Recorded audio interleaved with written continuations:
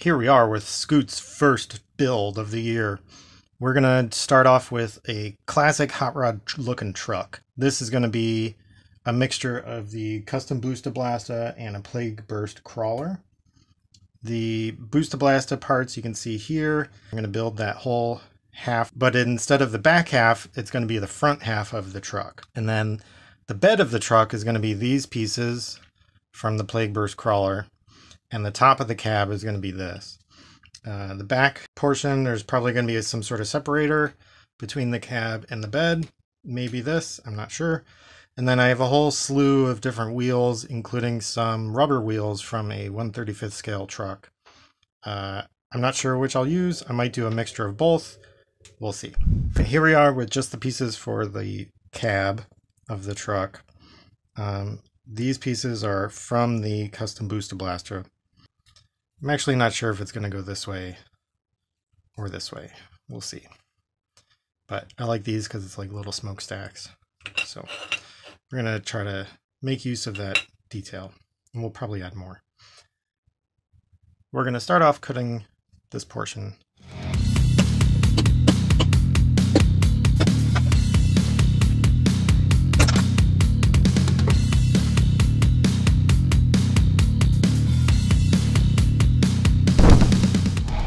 To do is take this and I'm going to mark the inside.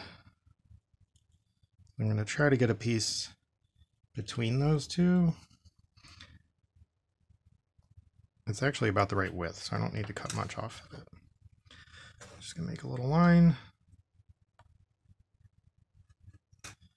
and a little line here, and then we're going to score that so that when we're cutting, we really just need to score. We don't need to cut all the way through it. So a light score line, and then we can bend it.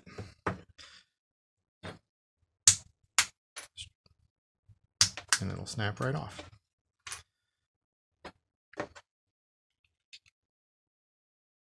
Okay, so now our glue can get underneath this and on the sides of all of this and on top of those little bits, which is going to be a nice strong connection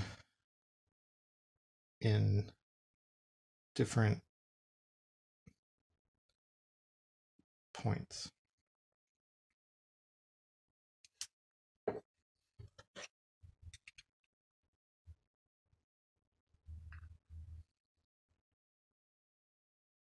That's how it would fit normally.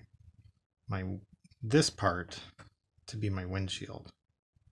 So I'm going to cut these off and kind of rotate it 90.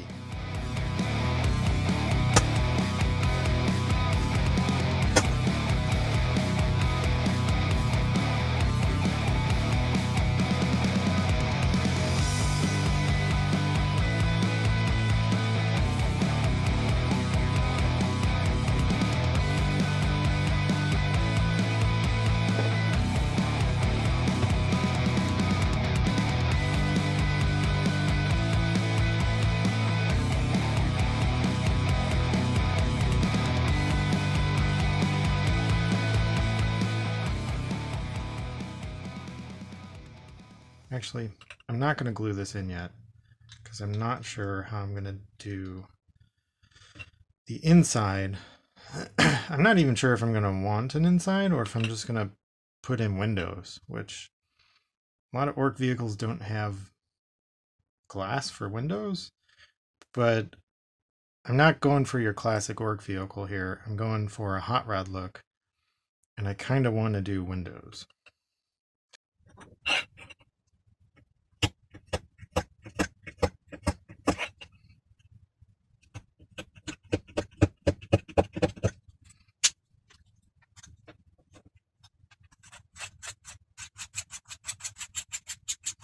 So here's how our pieces fit together.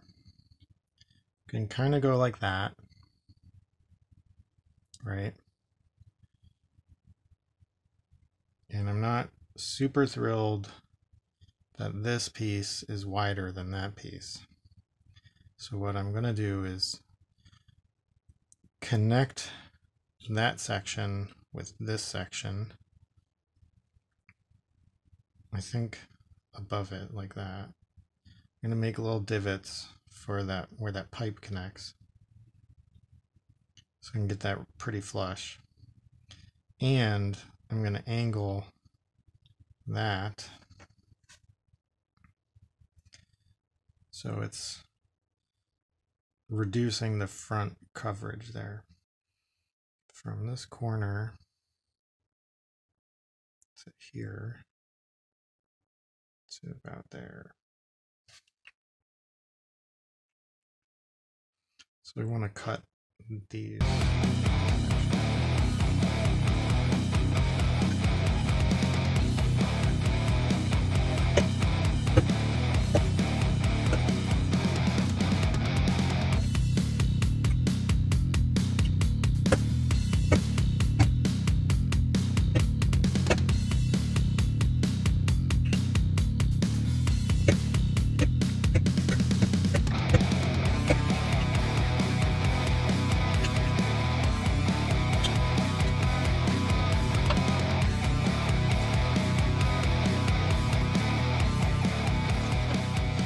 That's looking better. It lines up pretty well right there.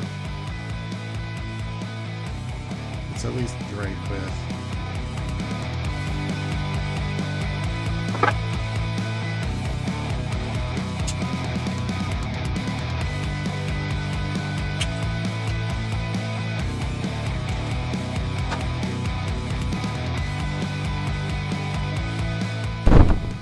One of the most important things I do is move on to other parts while one part is drying, because you have a lot of dry time, and if you wait for everything, it's just going to take forever. Luckily, when you're doing builds like this, there's always something you can move on and do. I'm going to take the top of our cab, which is facing this, so this is the front, this is the back. I'm going to attach this piece on here. I actually want it to be the same width from edge to edge.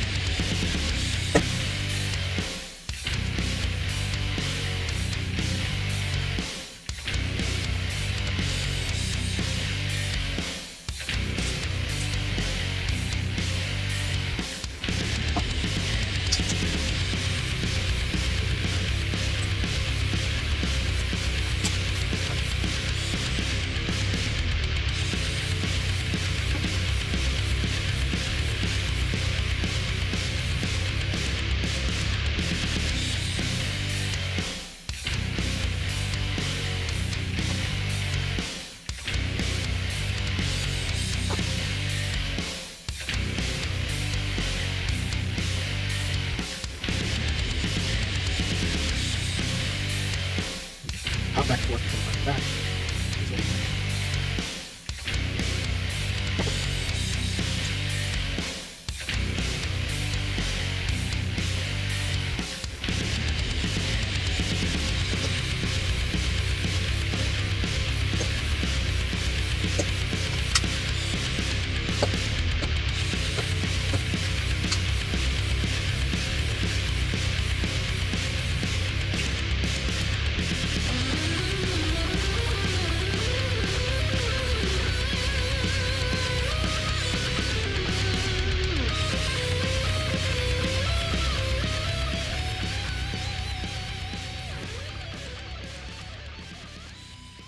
You really want a sandwich there that is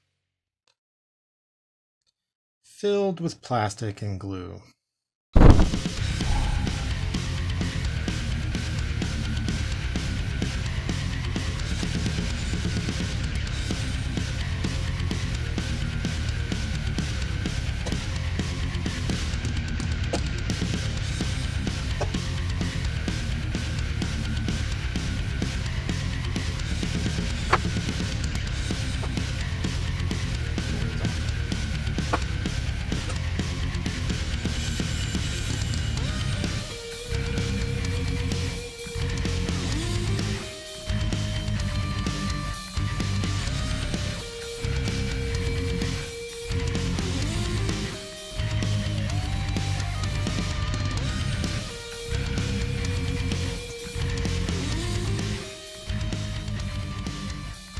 not going to be huge because I don't want it to take up the entire hood.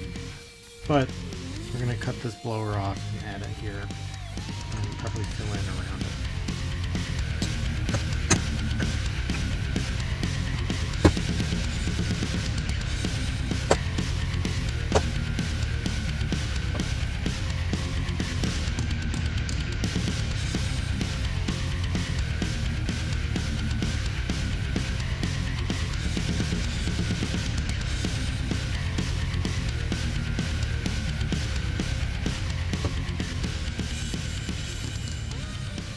Now we have the bed of our truck, which is going to slot in right here. I'm going to put it over these supports, and it kind of just hooks right in. There's like a door hinge here, and it hooks right into that.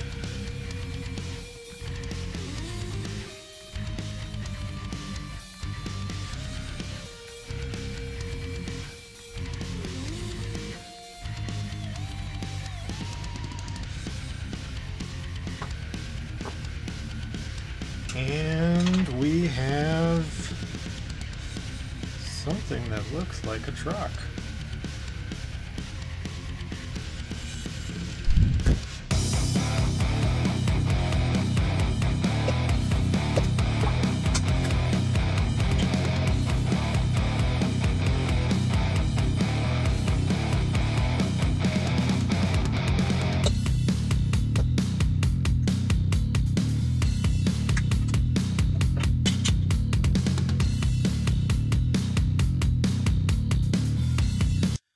Well, that sucks.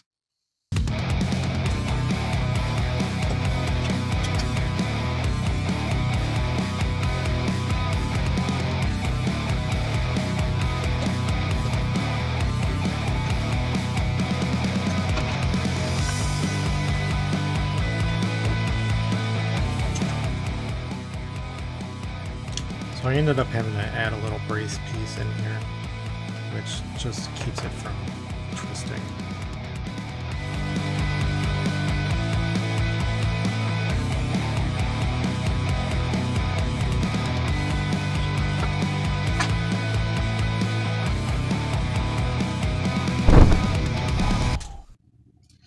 So for these, our tubes are going to go on the inside. That's going to be with plastic glue.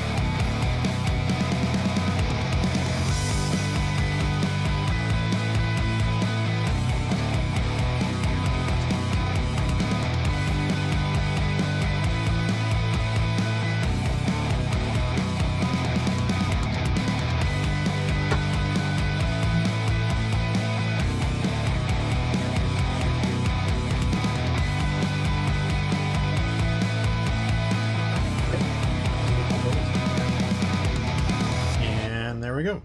4 wheels ready to go. I'm gonna let that milliput dry, but they're basically gonna do this like that, and then we can adjust how far apart they are. Perfect. Let's measure that support bar. This is just some sprue, so it's gonna be just past that notch.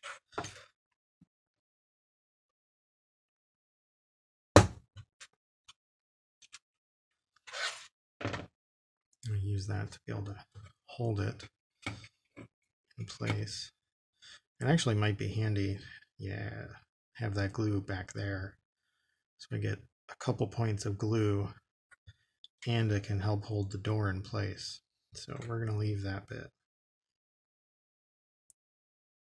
We'll make a similar one on the other side, which I think I even have the exact same piece over here.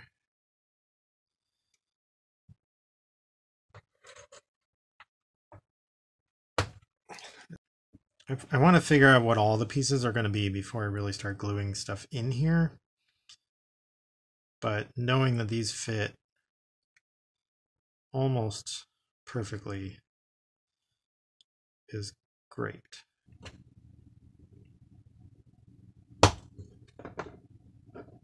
Trying to get my fingers pointing the right way.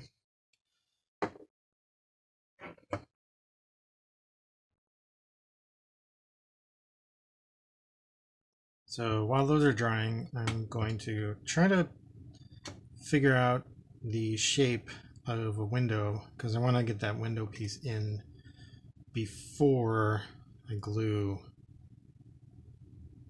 that support in. I want the window behind the support. This.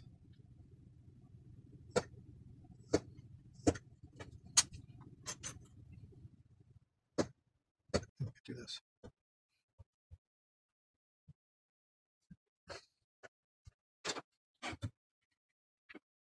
This corner just to try to wedge in with that knot, not have to fight it.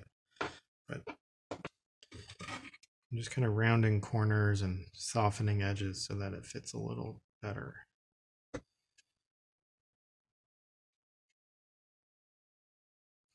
Yeah, that's fiddly. It'll work. It'll definitely work, but man, that is fiddly. We got that gluing and that gluing, which are pretty tricky to get in there. They don't look very good right now. They're going to need a fair amount of gap filling, but it'll do. That stuff needs a lot of time to dry because it was a ton of plastic glue getting dropped on there. So while that dries, I'm going to work on the sides so that I just don't have to deal with this whole door area until it's totally dry. We're going to go all over this.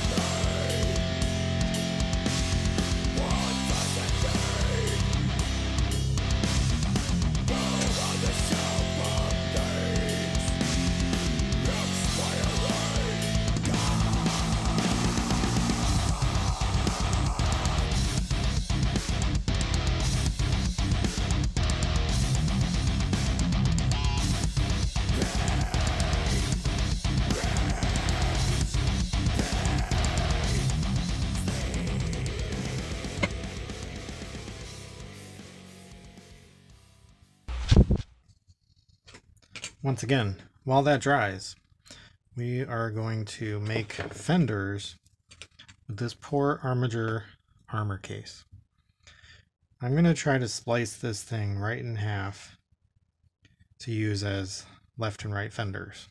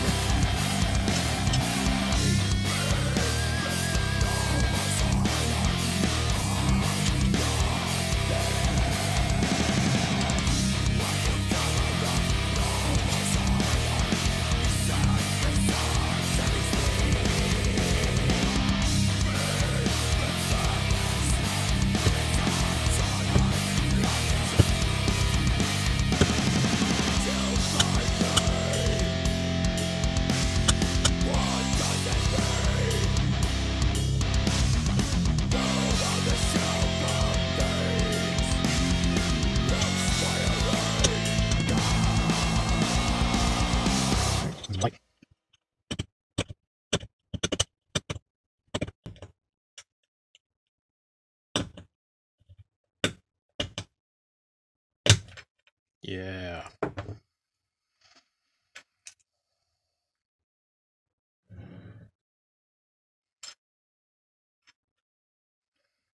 Oh yeah, it totally fits. That totally freaking fits. Might do it backwards or forwards, whatever. The other way.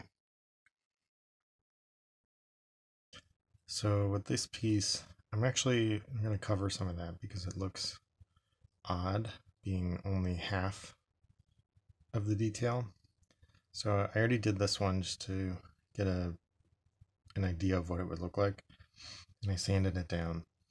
I'm going to take a thin piece of plastic and put it over the top of this to give it just another ridge line basically, and I'll sand this one and do the same.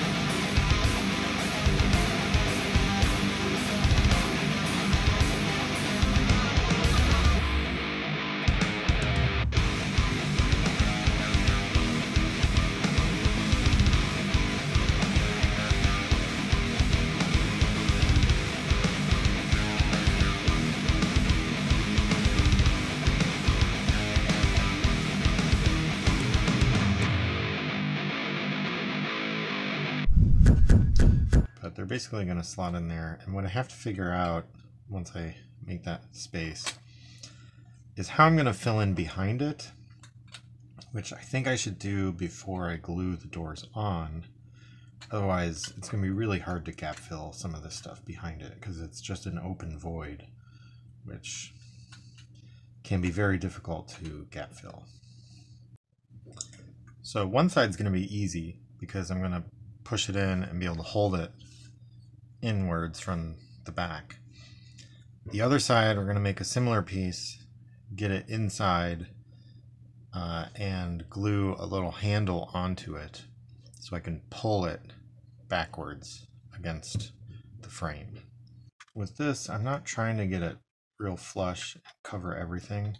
What I really want is a back so that when I do green stuff gap fill, there's something behind it holding the green stuff in, rather than just a big empty void. But it is tricksy.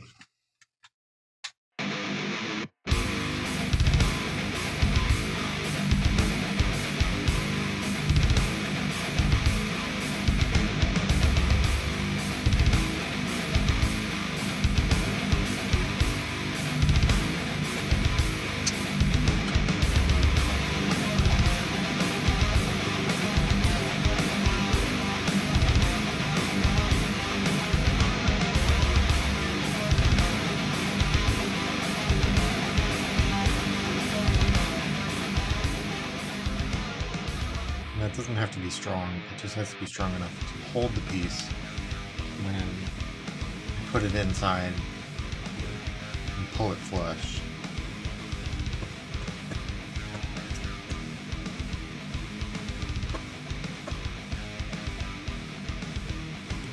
Get it glued and then let it rest before I pull the handle off. And I'm not exactly sure where it's going to touch, so I'm going to glue all of the edges.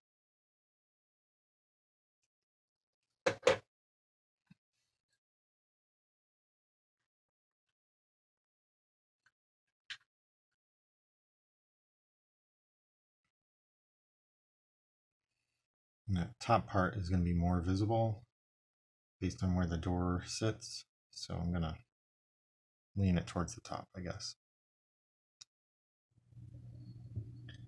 So I'm just mixing up a little bit of milliput, or a lot of milliput rather. I'm going to use this to fill a bunch of that interior. Mainly because Milliput's cheaper than green stuff, as far as the volume that you get. I prefer green stuff, but this isn't for any detail, this is just for structure.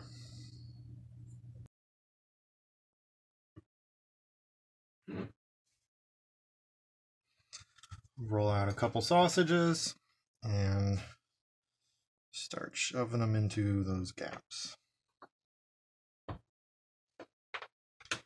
Same rules as green stuff, except it's less sticky.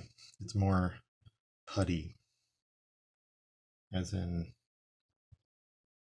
soft.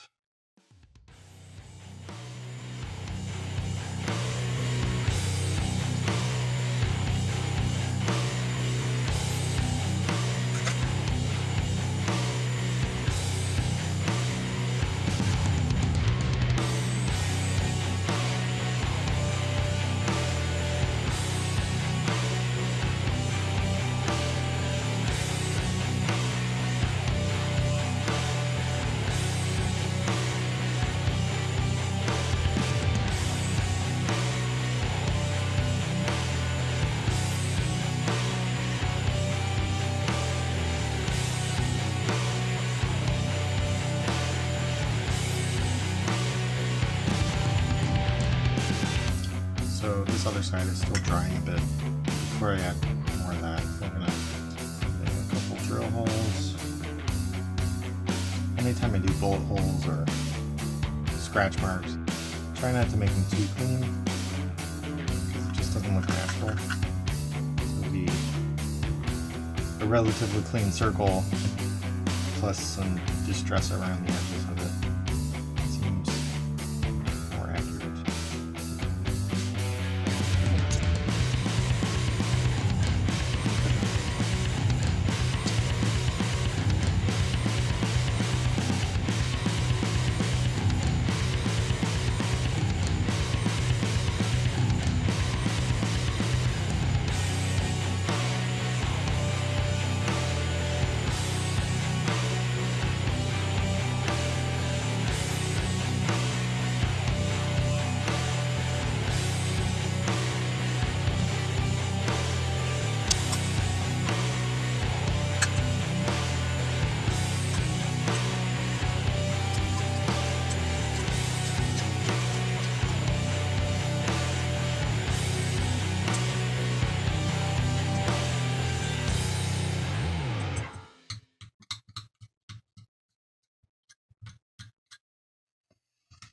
A lot of this could be painted on, but doing it this way I find helps me, because I'll ink it and those will fill in with the darker ink color rather than trying to paint a lot of scratches on.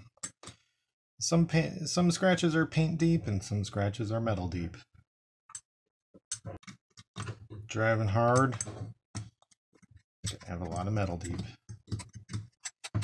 And this supposedly could be a brand new car, but he's salvaging all these parts. And part of the aesthetic is look cool. Part of the aesthetic is look worn. But it's still an Ork, right? Still gotta look orky, which is beat up and battered. I have these cool little bits, which are actually hubcaps from a truck kit, like a 1/35th scale truck. I'm going to use them as headlights. We're going to put them right on the front here. They're real fiddly, so what I'm going to do is drill a hole right through the middle, and we're going to pin them. Sorry, you can't even see that, but I don't want to stab myself, so we're going to drill a hole right through the middle, put a fat pin right through it, and that pin will get covered with a little bit of green stuff. When in doubt, use the big boys.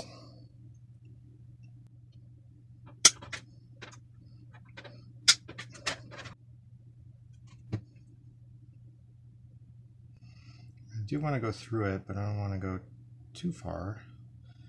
Basically, I'm going to end up using this green stuff to flatten that out and make a little lens. This one is going to be our headlights.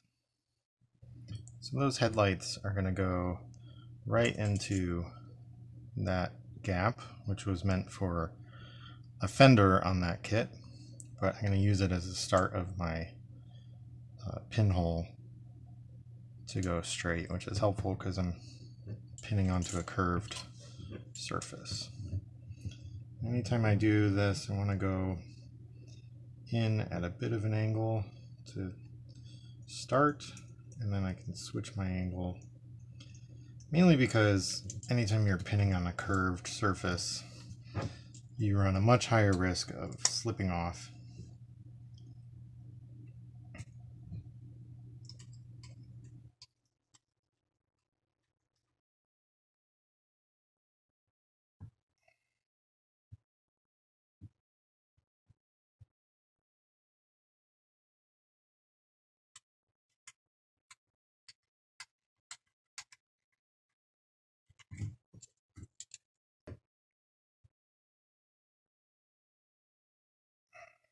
Gotta get a little wider.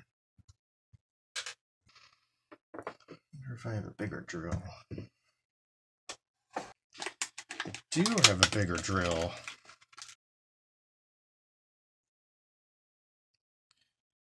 That's enormous. An enormous drill bit.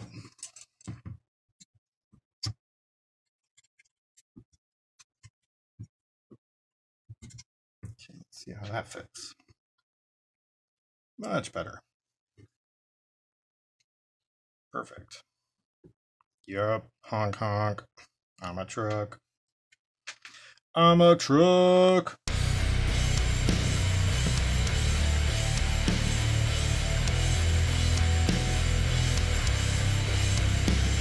Oh yeah, that is super awesome.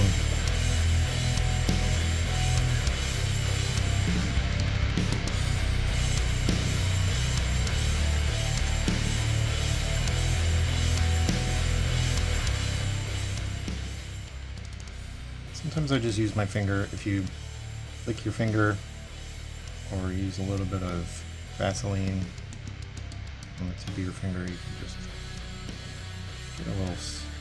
get it pretty smooth. You don't want to press too hard because you'll get your fingerprints in there. You got a loose piece of plastic on the inside, which is annoying. That's going to rattle around forever.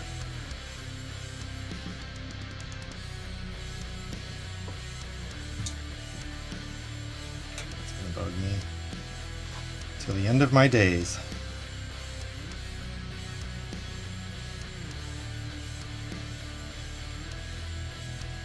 Glue. Green stuff. Glue. Piece. Push that in. Smash all that green stuff into the glue. So the rattling finally bugged me enough that I cut 2 holes into the voids and shook out the piece that was in there. No more rattling. I have this extra tow cable. This is from, I think, an Imperial Guard tank.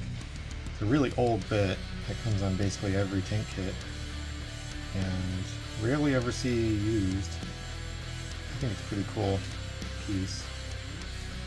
I already tried bending it to shape, so it should fit pretty well.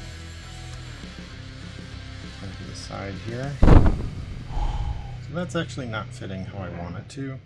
So I'm going to do a little bit of trimming here.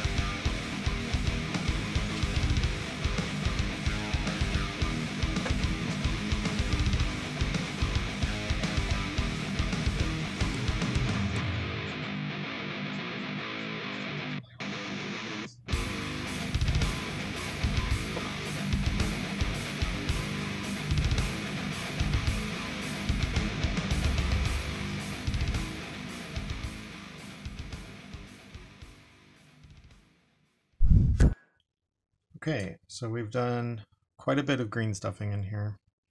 Been filling in gaps. I've rounded off that edge to try and match the top. And we're just about done. A few things are drying, a few things are loose. We're gonna finish up the last bit of gap filling. We're gonna round off these corners just so they're not so harsh. And our face is looking pretty great. But we have this little gap up here, which I was gonna put this little squig, my little winch squig. I was gonna put him up front, but I like him back here. So instead, I'm gonna put a little antenna, which in my head, that's how Skoot finds scrap and broken down vehicles, and he goes through a battlefield and uses his antenna to find some good pieces.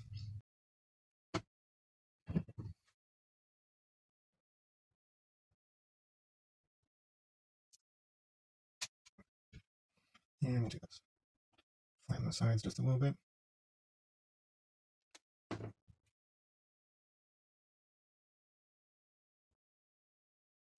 Fiddly pieces, fat fingers.